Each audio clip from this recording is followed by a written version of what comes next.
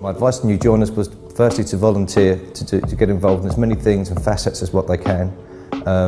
Undertake their work with as much passion as possible, to be noticed in the business so they can be developed. The MAC has lots of departments, but everyone can see what everyone else is doing and everyone's aware of other people. So it's very important that people work as best as they can, as diligently as possible, and really try and volunteer for all the opportunities that come their way so they can get exposure.